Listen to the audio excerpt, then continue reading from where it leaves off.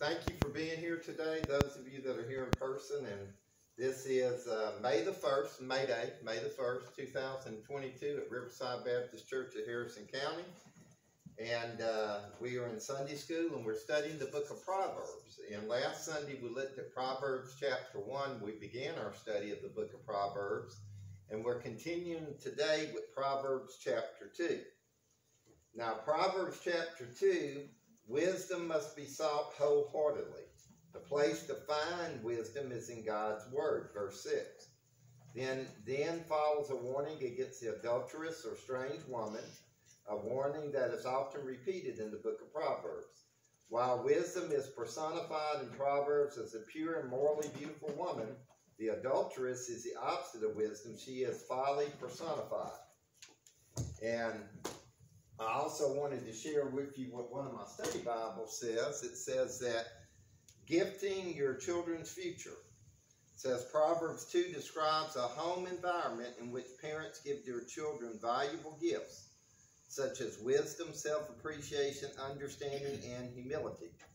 Discipline is also part of the instruction, but it is not necessarily the most important or main part of it.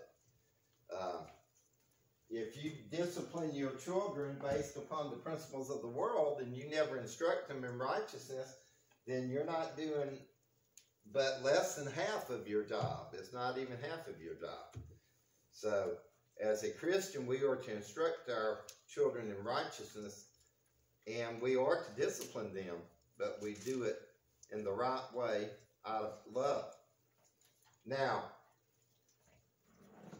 the next thing I would like to do is go ahead and read Proverbs chapter 2, and I'm going to read it out of two different translations. I don't do that very often, but I felt like I wanted to do that today because I want to read it first of all from the King James, which is my favorite, and that's the one I use the most, and that's the one that I like to memorize the most from.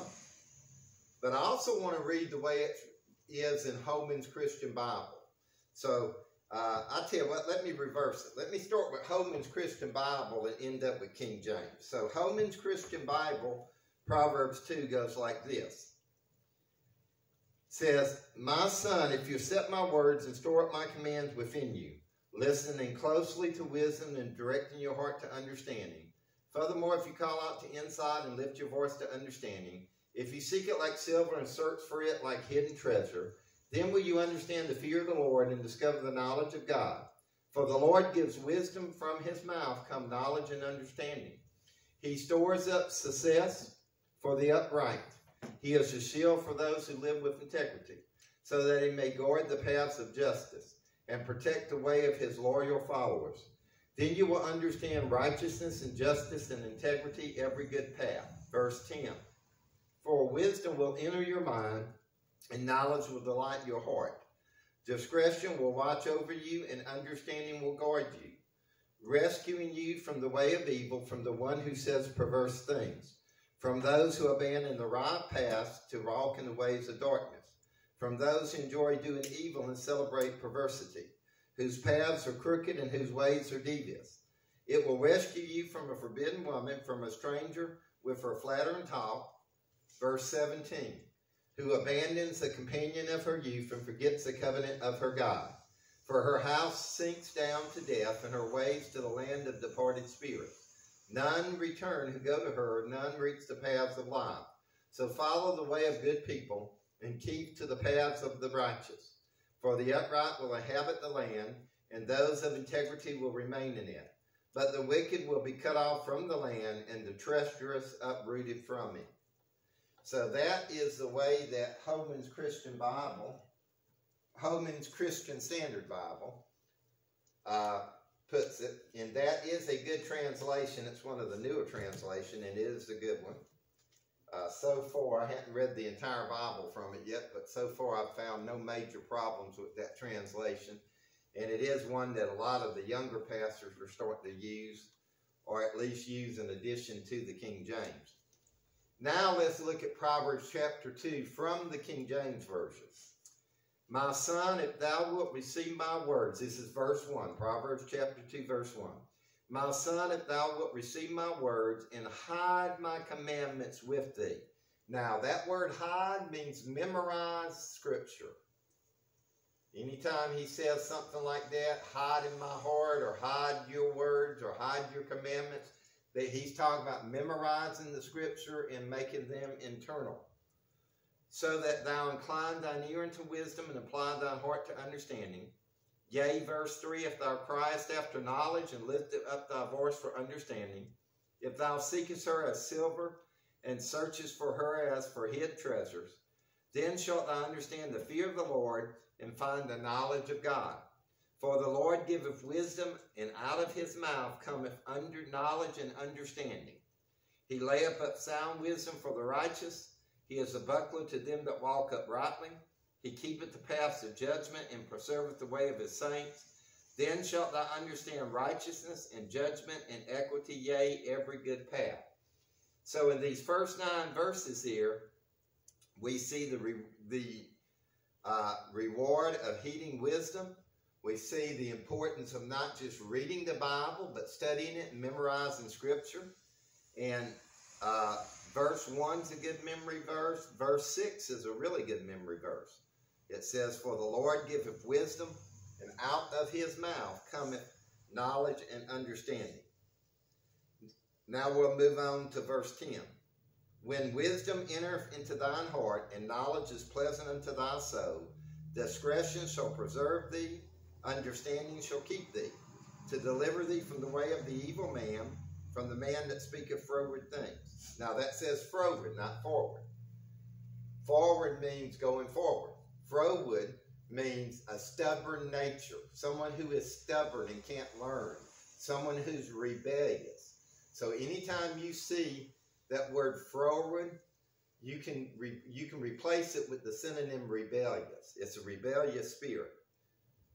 So that from the man that speaketh rebellious or stubborn or arrogant things, who lead the paths of uprightness, to walk in ways of darkness, who rejoice to do evil, to delight in the frowardness of the wicked, whose ways are crooked, and they froward in their paths, to deliver thee from the strange woman, even from the stranger which flattereth with her words, which forsaketh the God of her youth, and forgetteth the covenant of her God.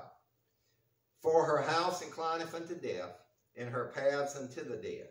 None that go into her return again, neither take thee hold of the paths of life, that thou mayest walk in the way of good men, and keep the paths of the righteous. For the upright shall dwell in the land, and the perfect shall remain in it.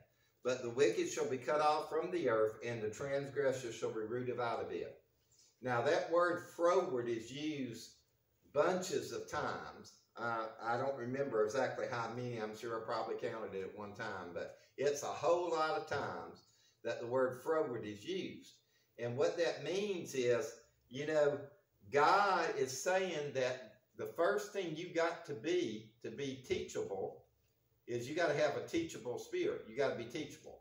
The first thing you got to do to learn, rather, is to be teachable. In other words, I've heard some great coaches for athletics who said, you know, I can teach anyone how to play football or whatever as long as they are teachable. So God is saying you need to be teachable. A froward person is stubborn, they're arrogant, they're set in their ways, they're evil, they're rebellious. They have a rebellious spirit. And anyone like that, you can't teach them anything. I don't care how great the teacher, I don't care how interesting the subject, if the student just is not teachable, they do not have a teachable spirit. They just don't want to learn from anyone. They think they already know it all.